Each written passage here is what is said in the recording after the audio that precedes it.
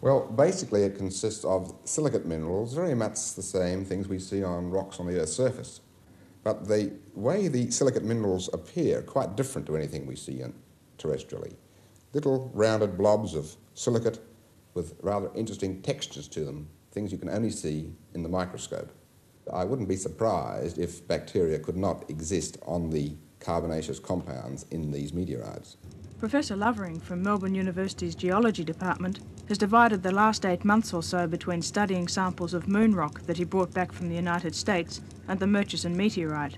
The microelementary analysis service at the university have helped the professor prove many of the speculations he made about the value of the meteorite when he first saw it on This Day Tonight last September. With geologists from America, France and Japan clamouring for a chance to submit this meteorite to batteries of tests, just how rare is it? Well, they are very rare. Of all the meteorites that are known, they constitute less than 1%. So that's a very small proportion, makes it a very rare type of meteorite. They are of extreme importance to us people who are interested in the evolution of the Earth and of the solar system, because it would seem likely that these materials, these particular types of carbonaceous chondrites, are the most primitive materials we have from which the solar system has evolved. They are the fundamental building blocks of the Earth and of the solar system as a whole. Well, does it upset you that this meteorite is in fact being used for, as a souvenir rather than for its scientific value? Well, it certainly worries me because these meteorites, as I said, they are rare and they're important. And the work that we do on them today won't be the final answer. There's a lot more work to be done in the future as techniques improve and new things arise. And the worry is that we will just run out of this material. It doesn't come all that often.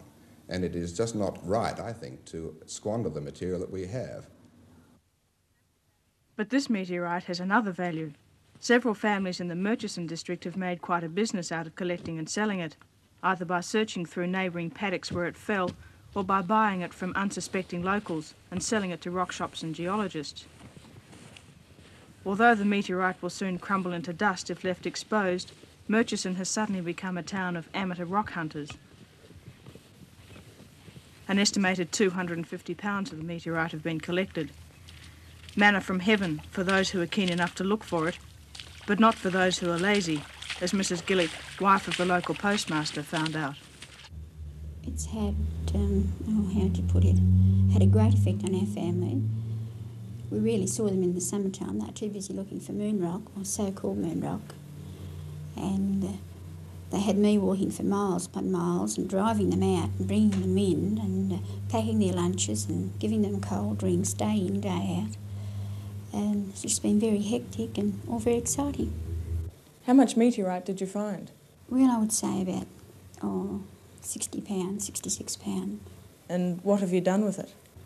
Well, we have exchanged a lot for different stones and minerals and meteorites. We have donated a lot to the Melbourne University and Sydney Museum, and we have also sold a lot to American institutions. How much have you received from selling it? Well, I really wouldn't like to say. We have got quite a bit, and it's mostly the boys, and it's going to educate the children. There's a reluctance in the district to talk about how much they've found and how much they've sold it for. Why the secrecy? Well, I really couldn't answer that, but I think taxation has got a lot to do with it. Everyone fears the tax man. Murchison may well have found an answer to the economic plight of Australia's farmers, but it seems that not only the cost of living, but the cost of learning is skyrocketing. Excuse me. I wondered if you had any of the Murchison Meteorite for sale. Yes, I do. Could I have a look at it, please? Yes. Well, how much is it? Up to $10 an ounce. And at $10 an ounce, it's exactly a third of the official price of gold.